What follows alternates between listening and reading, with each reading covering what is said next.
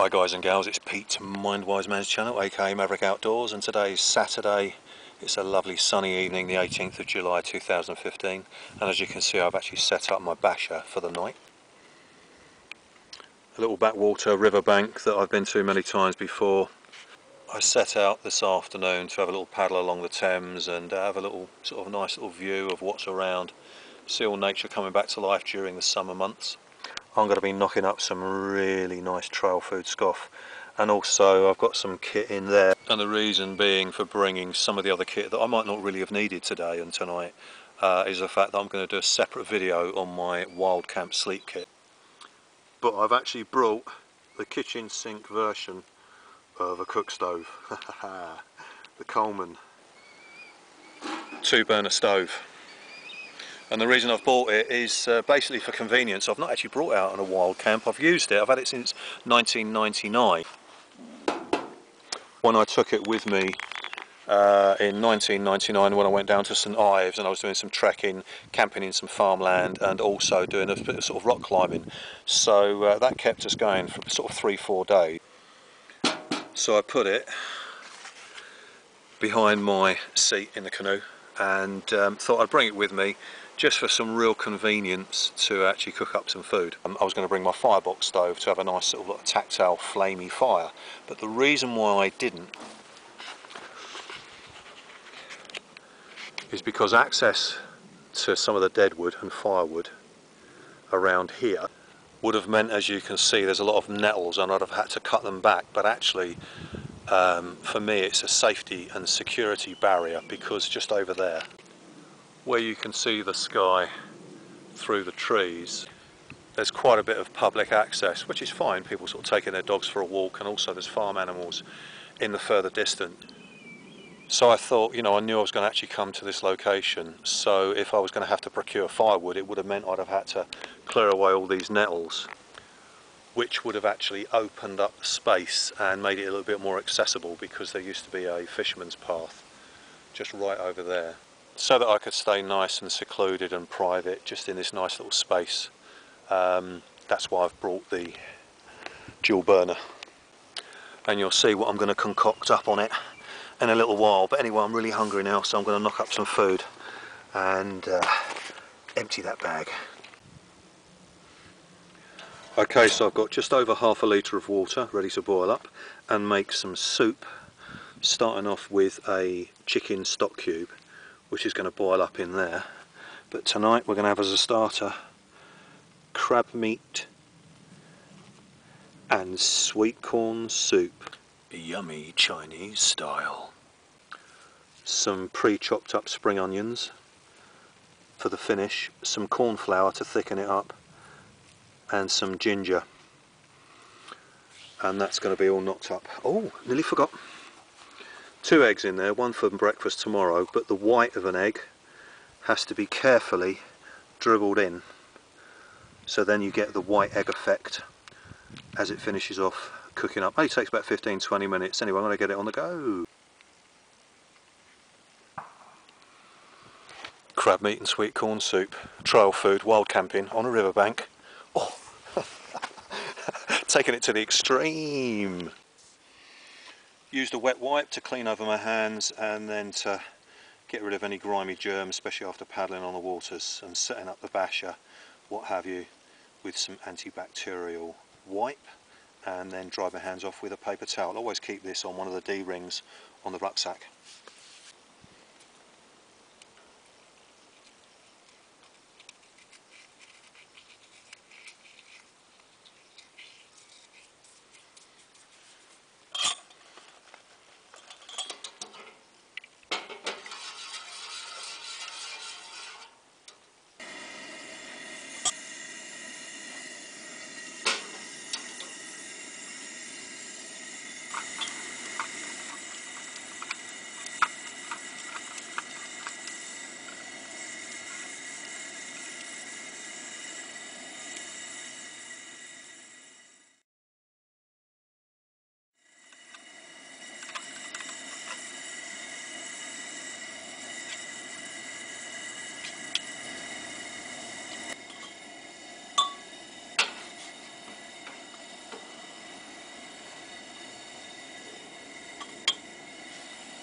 Ready now to mix the chopped ginger with the crab meat and also sherry. This is cream sherry, you can use pale sherry. The actual traditional ingredient would be rice wine, but this comes up at the same flavour. The nearest thing to it that's easy access compared to rice wine is sherry, so that's going to go in there and mix up.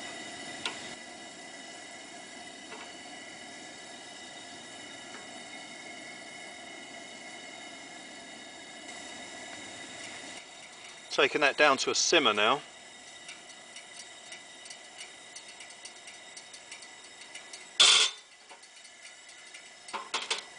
And then putting in the mixture of crab meat, sherry and the ginger. Close the lid, get it out of the way so you don't cut your fingers on it.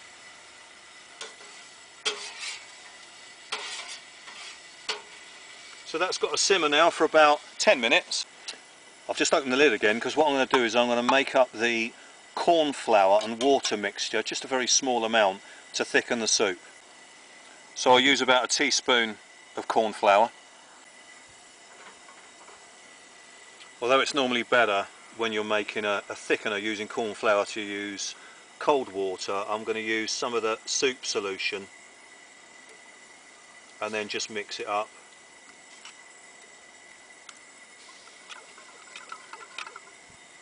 If there's the odd little lump in it because it's used hot water, then that's not a problem.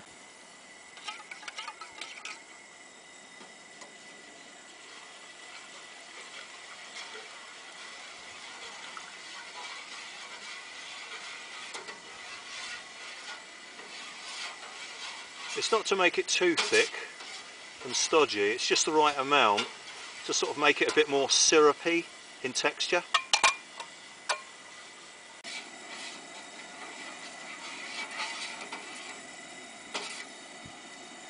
Texture's just started to thicken a little bit. This is so convenient using this bit of kit. I'm spoiling myself, 5-star. It's just really novel to use it. Normally if I was making one serving, I'd get one of these small tins or sometimes even fresh sweet corn, but it tends to be much sweeter and tender with a lot of tinned sweet corn. So normally I'd actually use about maybe half of these for one portion, but I'm just going to stick the whole lot in. Maybe save a few for a kasha. A couple of spoonfuls in there. I'll save for safari dog. Coming to the end of it now, it's not even been 15 minutes. Just letting that simmer through. But what I do is traditional Chinese food. They'll use a lot of seasoning and sometimes sugar with a lot of their meals. So out of my tea bag and sugar container, I'm just going to put in about what would be a large teaspoonful.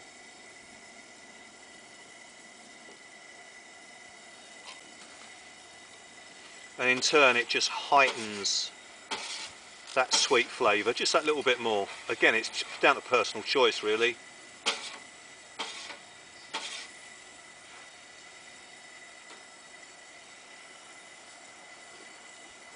Oh yeah, quality. So I've taken a large egg out of one of the egg containers. I'm going to crack it, separate the yolk, and then take that away, and then put the egg white and just pour it in so it dribbles and makes ribbons, as it's known in the Chinese trade.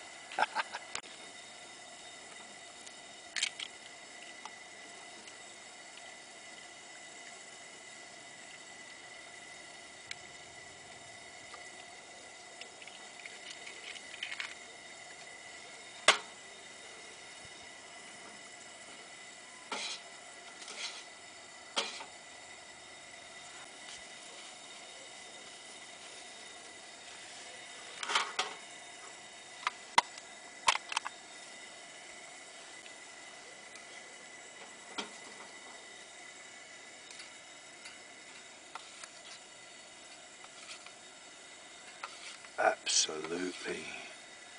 Chinese style yummy.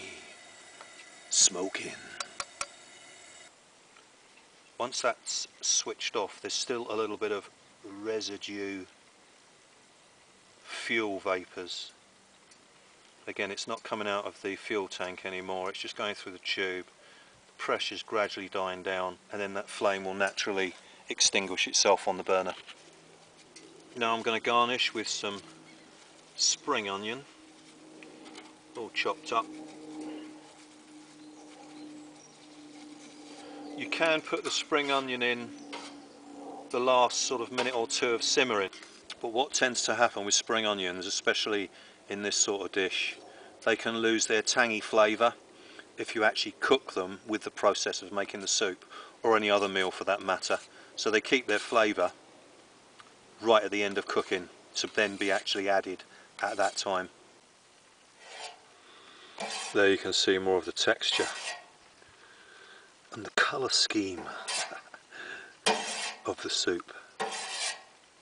I left it about 5 minutes. Once it all cooked through, the saucepan has cooled down around the edge.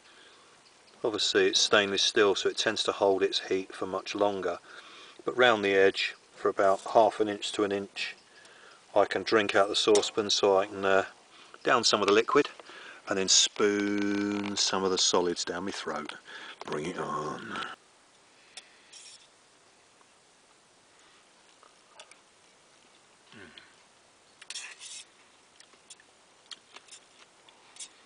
The novelty is 5-star restaurant type food in a place like this.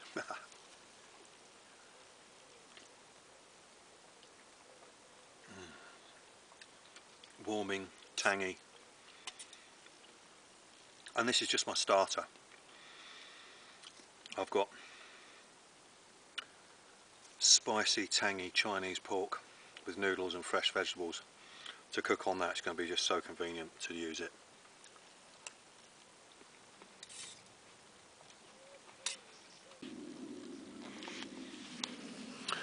So I'm just going to relax and savour this soup, and then in a little while knock up my main course. But meanwhile, are you on the men's safari, dog? Yeah, you're right, Karsh. You're alright. Yeah, you can't have none of this soup. You had a bit of sweet corn mixed with that dog food that comes in a little tray. It was like a pate, I think poultry and veg, and then just put sweet corn with it, and she's eaten half of that. So, but yeah, she's getting on the mend at the moment, aren't you, dog? You had life-saving surgery a couple of weeks ago, didn't you? Hey, you nearly didn't make it, but that's another story we'll talk about maybe a bit later on. I'd mentioned recently about one of the techniques I use to clean my cooking utensils. Imagine if that had a bit of sort of burnt on residue from cooking other stuff, or if it was a mess tin, I've been frying some stuff. Just a little drizzle of water, not too much, maybe about ½ inch to an inch, let it boil through, and it takes away any of the burnt on residue, helps to separate it, especially on stainless steel. I could have easily rinsed that out and just wiped it over with a kitchen roll after rinsing it out with some cold water, but I thought I'd just demo this, just so you can see, and plus as well, it gets more of a sort of a sterilising effect as well. So I'm going to keep that going for another ½ minute, rinse it out, scrape any stuff out that might be there, then just wipe it dry with a piece of paper kitchen roll, and that'll be ready for my next use.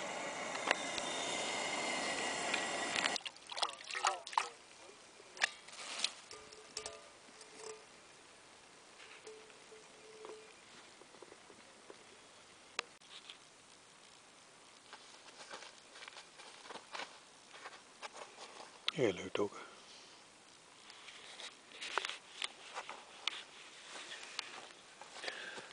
Okay, it's getting on for about 10 o'clock, so I'm going to locate myself over to my cooking kitchen and start to knock up stage 2, the main course of my Chinese meal. Bash it to the max on the riverbank.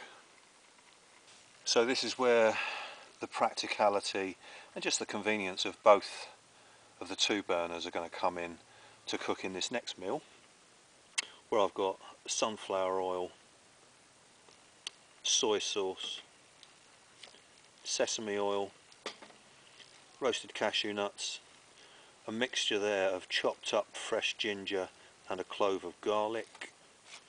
Then here, which will go in last because these cook quite quickly compared to the other vegetables, which I'll show you in a moment. But in there is sugar snap peas and chestnut mushrooms already prepped. And here again, raw vegetables, broccoli, cauliflower, chantenay carrots and onion. And then we got the Chinese spicy, bit like hoisin sauce type of spice with 5 spice powder, a traditional sort of Chinese spicy, sweet and tangy sliced pork, and then just for convenience, pre-cooked noodles, so I don't have to actually boil them up from being dry. All I've got to do is mix them in with the mess tin once everything else is all cooked up. So let's get it on the go. So I've put in there about 2 tablespoons of the sunflower oil, and then about just over a teaspoon, say a dessert spoon, of the sesame oil, then with the ginger and the garlic, and then that sort of infuses into the oil, which then tends to flavour whatever you're going to cook within the oil, rather than putting the vegetables in the oil, then the garlic or whatever seasoning like ginger and the garlic, which I've got there. So that's going to infuse into the oil.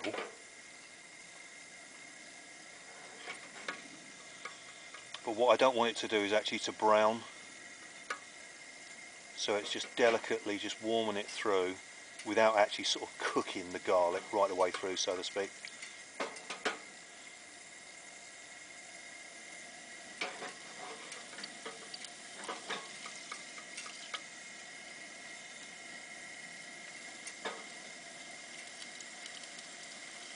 Here we go. What you need to do is scratch the screen that you're watching this on. Scratch and sniff channel. So that's infused into the oil, the ginger and the garlic. Now I've added the harder vegetables. The way I've cut them, because I like them in bigger chunks rather than actually slicing them, because if they're all the same size then I could actually add this in as well. But by the time this cooks through, what I don't want is the sugar snap peas and the mushrooms to get too soft. So these will go in about halfway, but I'll probably put these in that saucepan, because as you can see, that mess tin, could have brought a big frying pan. That mess tin is just about the right size for the vegetables so far.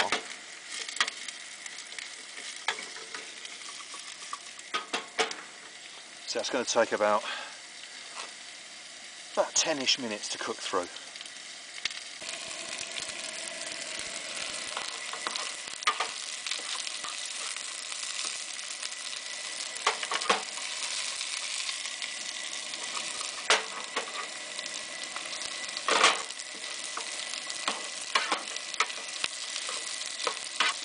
Letting the heat go through for sort of 5-10 seconds, then stirring it so they don't stick, vegetables don't stick to the surface. But I've mentioned before, this old stainless steel really works out great, provided you don't get the heat too high.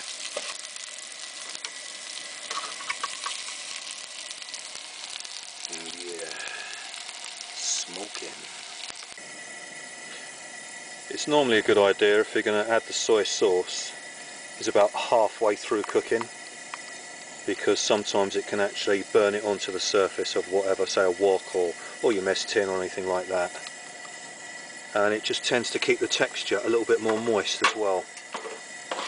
So that's going to be the theme of the flavour: the soy sauce, the garlic, the ginger, and then of course the sesame, which is a really nice nutty taste. Then the piece de resistance right at the end is going to be these roast cashew nuts. So as the harder vegetables have reduced through the cooking, instead of actually using the saucepan and then cooking on a separate ring, I think what I'm going to do now is I'm going to actually add the mushrooms and sugar snap peas, because these are reduced down to half the size, and then I can push all that aside to then cook the meat on the far end. Anyway, watch this space. And now back on the heat. I think I turn it up a little bit. Stir fries are normally on a high heat to cook all the goodness in. Right. Until that volume is even going to reduce down a little bit more. And then that mess tin is going to be absolutely full by the time I put the noodles in there. Oh yeah. Yet another Maverick Outdoors 5-star cuisine, people. Get in. So as you can see, it's starting to reduce down again. But I just added, I would say, about what would be in size, about an egg cup full of water, and then just a spoon of sugar. As I said earlier, Chinese, traditional Chinese will use sugar, monosodium glutamate. I don't like using salt monosodium glutamate because there's enough salt within the seasoning of the soy sauce. So that does me, but as you can see, that's reducing down now. And plus as well, that water just gives it a little bit more sauce without having to make it too strong by adding too much of the soy sauce. If you do notice that some larger chunks of veg are just a little bit harder than some of the smaller bits, then sort of when you come across them, that bit there, a bit of cauliflower in the spoon there, that was about twice the size, so I just halved it with a spoon, so everything's going to have the same sort of texture cooked through, but without it going all slushy, because you want the veg to be sort of have a crisp to them, but obviously within Chinese style, not too soft. So another little technique you've seen me do before is push the vegetables to sort of one end. I've put the pork in there, as you can see it's already pre-sliced into sort of shreddy little strips. Then I'm going to put where the meat is on top of the ring. So the veg is not in the direct heat, it will still stay warm, but I can actually cook this through separately, then eventually mix it all in. So I really want to make sure that pork cooks through. Obviously if it was a much bigger cooking vessel, like a mini wok or something, then of course you'd be slooshing it around, sort of like tossing the veg about so it all flicks over and cycles. But obviously when you're using something smaller, like on the trail kit, to fit into your rucksack and things like that, I could have brought a frying pan or even a wok, considering I brought this monstrosity, but I just wanted to do it via the mess tin, so at least you know that it can, something like this can be cooked out on the trail with small cooking utensils.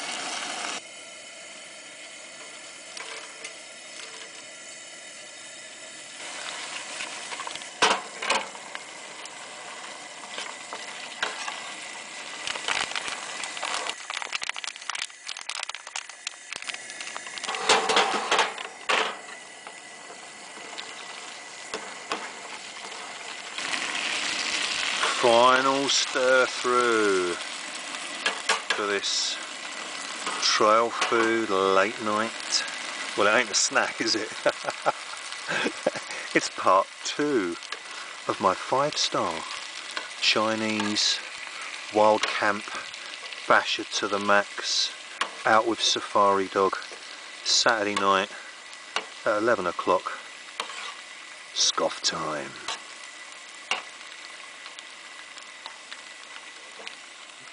Cheers.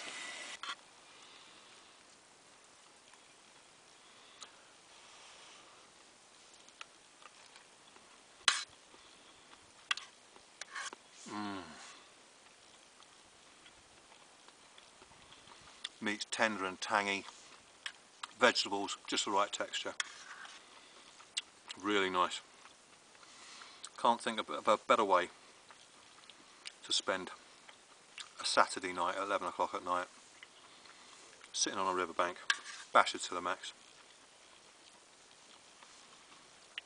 eating something that I could have prepped it at home and then just heated it up here, but it's just nice to cook the veg and the meat from fresh. I'm just doing something tactile, cooking some trail food.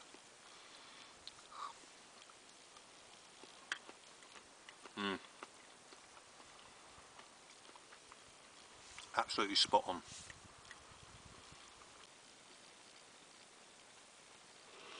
So I've tidied up my kitchen cooking space and now ready to have some dessert, which is going to be a tin of mandarins. I'll drink some of the juice out of that, which then will make space to plaster it with this chocolate custard. Ah.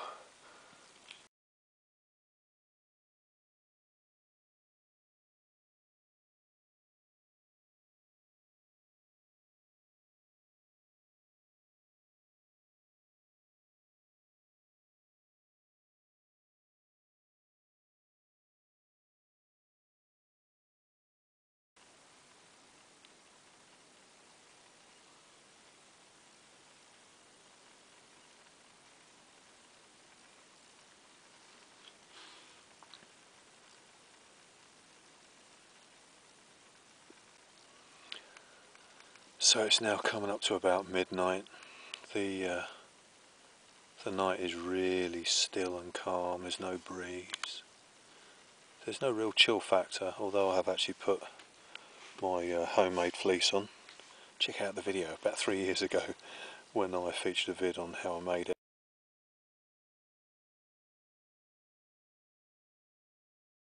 But it stood its time really well. Worn it loads of times, all weathers, all terrains, and I've also got now me. They were MTP Army issue lightweight trousers, but I actually dyed them. Although they're poly cotton, I used a black cold water dye, and it made them a little bit darker, so it's less of a sort of military look, a little bit more sort of casual. So yeah, they're just keeping a little chill factor off my legs. Safari dogs are having a chill as well, just relaxing. As it's the first time we've had a chance to come out since actually the last time I came here to do sort of cooking a lunch on the solstice Sunday, which is the 21st of June this year, and since then we haven't been able to go out because a week after the solstice she had a real health problem where she had to have emergency surgery. But she's a tough old boot, bit like her old man. Will never give in. My maxim is never give up unless you're dead. Yeah, I'm just chilled, and it just feels too nice to go to sleep right now, even if I could sleep.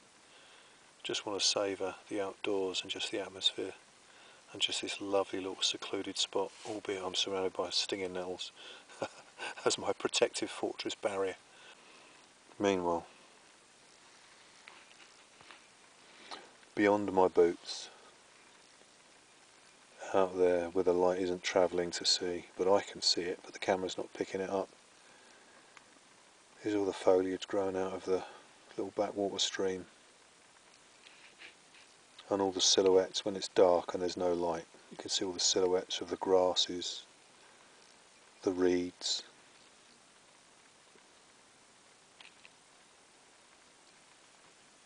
and just the quietness as you just sampled. Chill time.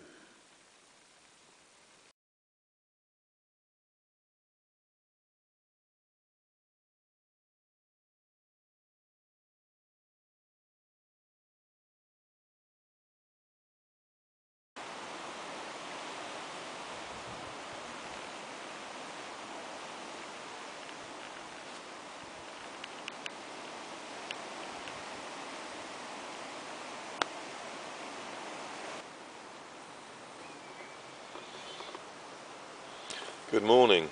It's about 9 o'clock. The rain that was forecast for the early hours of the morning kicked in about 4 or 5 o'clock for about an hour and a half, so good job I did put the tarp up and not just be tempted to sleep out literally under a clear sky and stars, so because the rain kicked in just as day broke actually, and it wasn't too heavy, but it was a downpour enough to have got wet after about 5-10 minutes if you'd have been up under it. So now of course ready to start the day. It's a bit breezy, It's quite nice actually, it's fresh, but I think the breeze has actually blown over any chance of any heavy rain kicking in again. As I say, it's not forecast for today, Sunday, although there might be intermittent showers later on tonight. But just sort of overcast with the odd bit of sunlight creeping through now and then. That's what's forecast. Then it's going to be quite a nice, mild, outdoorsy day. Safari dog slept on her folded up fleece blanket with the sleeping bag draped over her, but you can see she's actually crept in to be underneath with me, haven't you, dog? Yeah. And I just slept in my clothes that I was wearing last night before I settled, and then just opened up the two-season sleeping bag and just draped it over the two of us, and that was really comfortable for the night to sleep in. But it was about 3 weeks ago now that the health scare that I had with Akasha, where she was actually discharging blood from her back end, basically phoned up the vet, and they described what the symptoms were, and they said to get her into the surgery as soon as possible.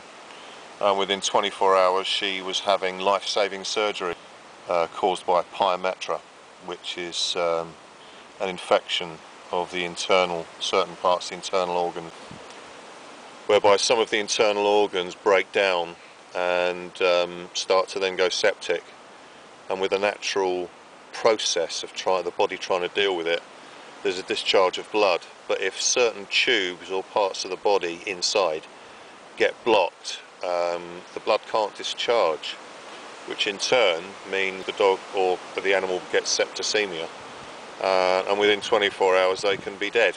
So lucky enough the blood was actually discharging, and for me to actually notice it and then get it sorted out.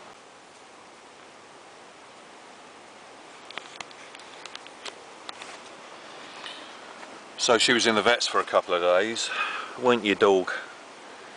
And she had the operation, surgery to her underbelly, and they found another ulcerous growth, which they weren't sure what it was, so it was that was taken out as well. Weren't it, dog? And was taken for a laboratory test, and it was found to be benign, not cancerous, so that was great. So that was 3 weeks ago. So she's near enough been given a full bill of health. Sorry about the physiology and anatomy of dogs, but it just explains it a little bit, you know. So she lives another day, don't you, dog? And a good few more safari ones to come. So this is the first time I've taken her out hardcore, sort of overnight outdoors, wild camping and that, her usual stuff, her usual safari stuff. Bit of rehabilitation for her. And it's just good to get her out because she's used to being outdoors and adventuring around, so all good stuff, eh, dog? Eh? So last night I didn't collapse the 2-burner stove.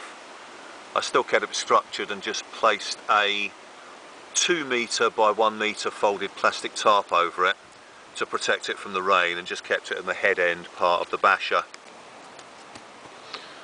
But in a moment I'll place it where it was yesterday and cook up some breakfast. Oh yes! Oh, you want some creature comforts, don't you? And I'll give you some breakfast as well. Just gave you a drink out of her little bottle, so she lapped that up. But before I make some breakfast, I'll just show you around the whys and wherefores behind the structure and how I set up the basher. Using 4 sectional poles and 2 of the paddles, and then some of the trees that are around me. So I moved the canoe for safety and security around the end and brought it round behind this tree and just mounted it up at a slight angle so that the rain would not fill inside it, obviously if it's coming down at that sort of angle. Plus deflated the side chambers so that if it got warm this morning before I was able to get up, and get to the canoe, the air would have expanded from yesterday, but actually, as it happens, since deflating it before settling last night, it's actually expanded again without me actually pumping any air back into it. Literally to the same pressure as it was when I was paddling on the river yesterday. So it was a good job I deflated it, because if I hadn't and left it as it was, it would have expanded even further and maybe put the bladders at risk.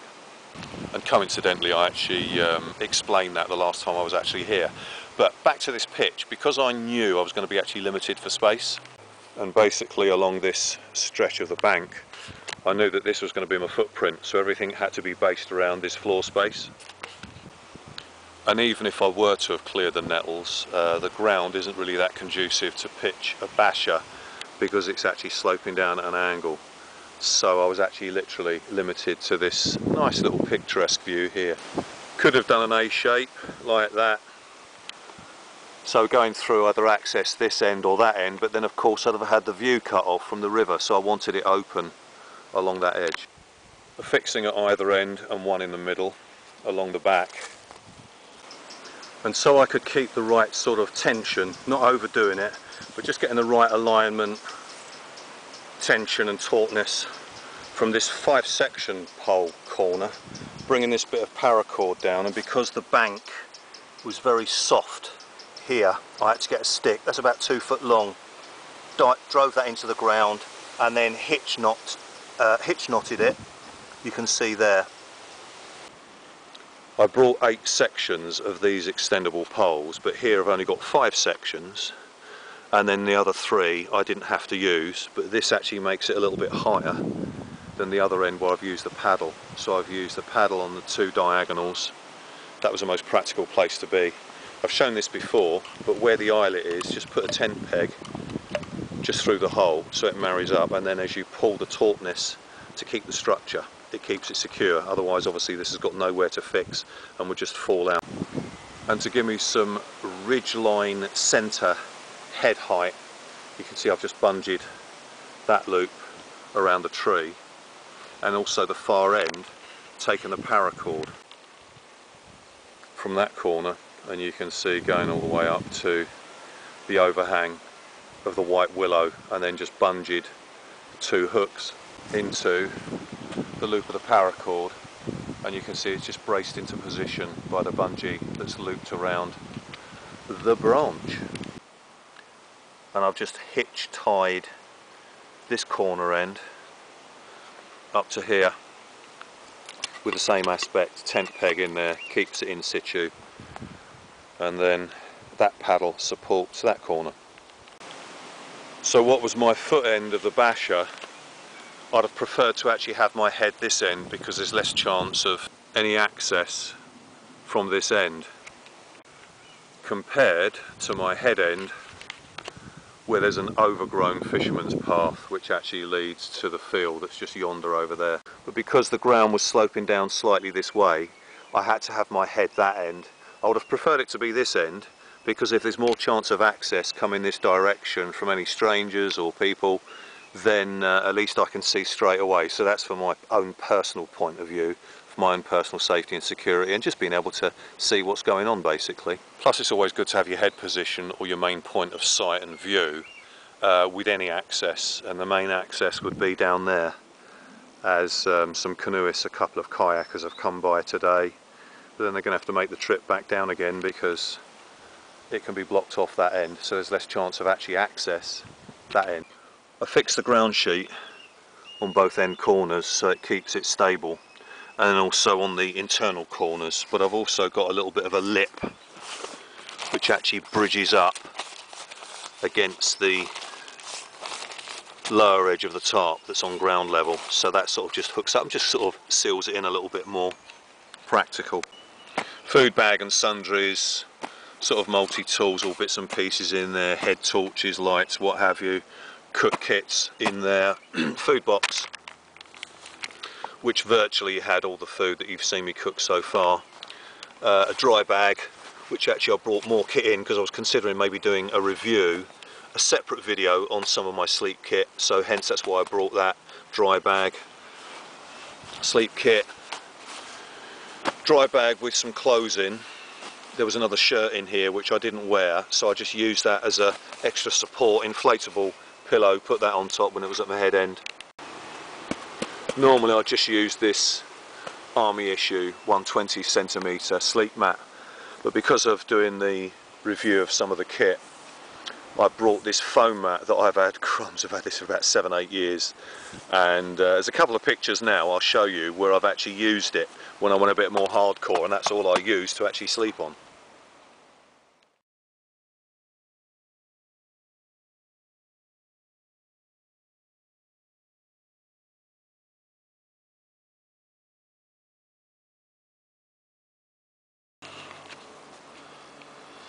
And this is the hardcore end, all my tools, gloves, machete, stool, some of the extra bits of fixings for my shelter kit, camo net if I wanted to go a little bit more stealth, but I didn't really have to use it today, trench tool.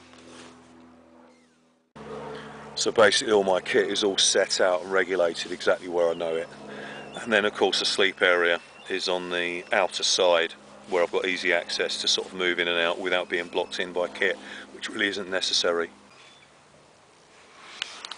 Right, after that little demo I've really built up an appetite, so I'm going to make some breakfast now. So I'm all ready to spark up the stove. You can see I've got the toaster there, whereby in this box there's sweet cranberry, date and walnut bread. I've got 4 slices there to go on the toaster with some hot dogs. Karsh will have a few of those, 2 eggs, oil, tomato sauce, butter, salt and pepper. I've just got the kettle out of that little green bag, and you've seen that loads of times before, but I've actually put the saucepan back in. But I take the lid off, turn the kettle upside down, the kettle goes in there, lid goes on, kettle, saucepan, job done. I've got some fresh Kenyan ground coffee beans in there. 2 spoonfuls will go in this filter for it to brew through. Inside this cup, but I actually stored fresh milk wrapped in a paper towel just for a little bit of insulation so it doesn't perish. Fresh milk in that container. So bring it on.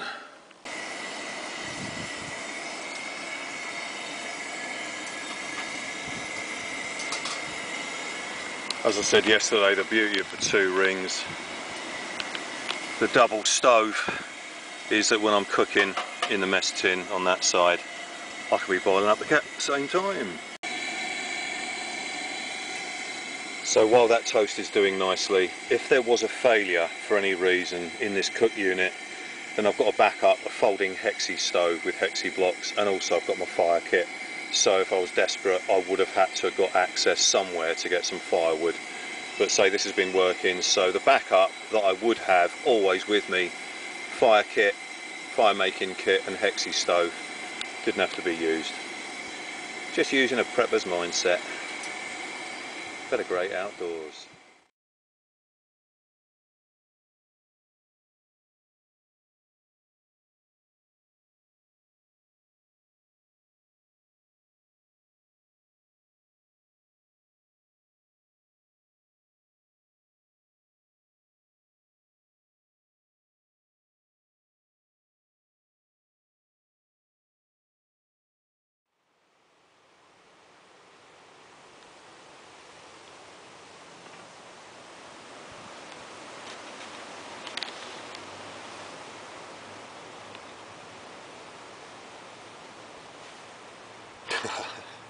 Just chillaxing to the max. 2:30, 2:45, Sunday afternoon.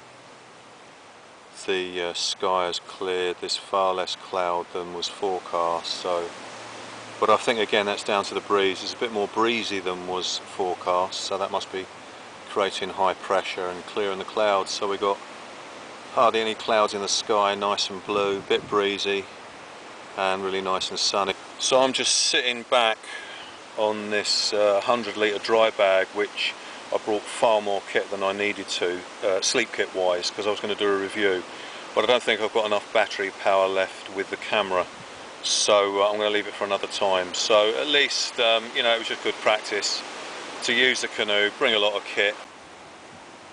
Coming out for a nice secluded riverbank overnighter. and for little safari dog to do a little bit of rehab and getting her back into the outdoors and just having a really nice, just over 24 hours out in the canoe.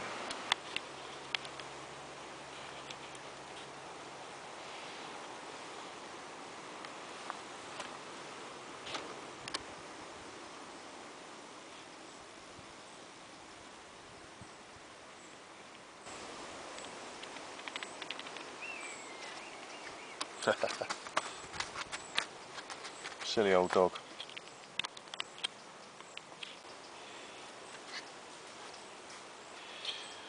So the content of this video has really been a bit of a food fest, really. All what I cooked up I could have easily cooked up at home, but obviously spending the 24 hours outdoors camping here overnight just takes it into a totally different realm altogether. So yeah, just chilling now for the rest of the afternoon.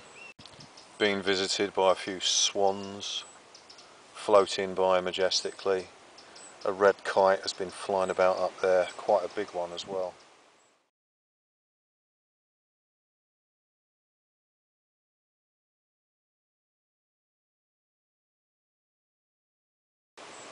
And plenty of kingfishers giving their high pitch chirp bleep before they take flight and then sort of totally go parallel to the surface of the water, literally just sort of flying by. And especially as well for a Kasha safari camping canoe dog to get a bit of rehab in the great outdoors, just bring her back to normal with things she likes to do, loves being outdoors, savouring all the different aromas from wildlife, foliage, nature coming back to life, especially during the summer. All the different aromas, and especially things that really you really can't get unless you're on the riverbank or on the river waterways. And I went a bit over the top for the first time, bringing the Coleman 2-burner stove, but there you go, I could bring it in the canoe.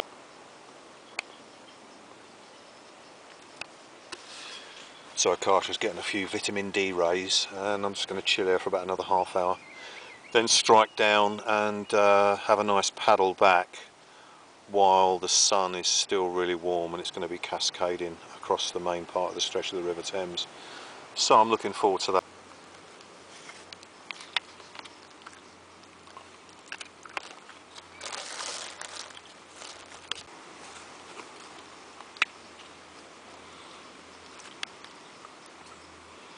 Give it a chew, go on, taste it, don't swallow it whole, that's better. Why is it dog to chew things that have got no flavour to them, and yet things that are really flavoursome and really yummy, try and swallow it in one whole snatch? Oh well, that's little animal creatures for you. Yes it is, don't say no.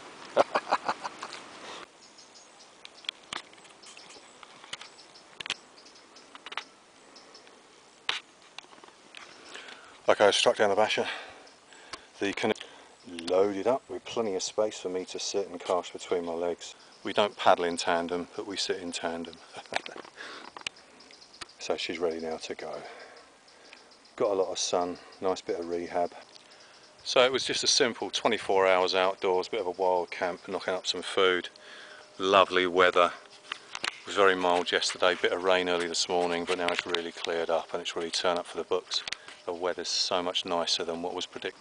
Sun's cascading. It's going to be virtually most probably behind me as I go back to put in, but it's going to be a lovely reflection on the waters and that lovely effect paddling back. If there's any highlights that one's inquiring about or inquisitive about with my kit, if you check out, and the reason I'm looking because my kit's down there, and I sort of did a bit of a review, what, why, how and where I'd use it within that kit bag, as far as the basis of my kit that I'd take out for wild camping on the rivers in the canoe. And that was featured a little bit more in depth in the previous video to this one, chronological order, the one that I did on sunny solstice. Oh, she's just flopped down in the sun again. So this weekend really was for Akasha to rehab and get her on the mend and make her feel normal again, and of course for me to enjoy the outdoors, and hopefully you enjoyed it as well, following my journey. A little bit of cooking tutorial yet again. And I always say it doesn't have to be a packet of dry noodles and a stock cube or a bit of tomato sauce, you know. Use your imagination and you can have a much better time outdoors.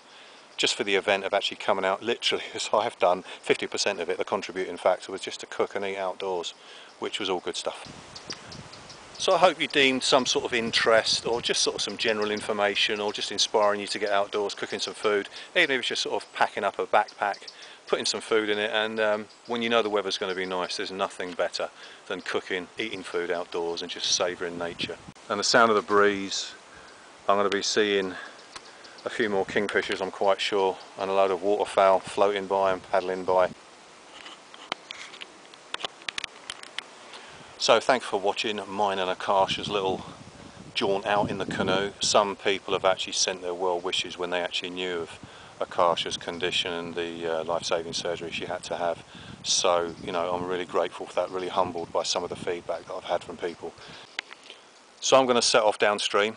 And as always, thanks for watching, really appreciate your interest, and catch you in another video soon. Cheers, take care. Come on, guys.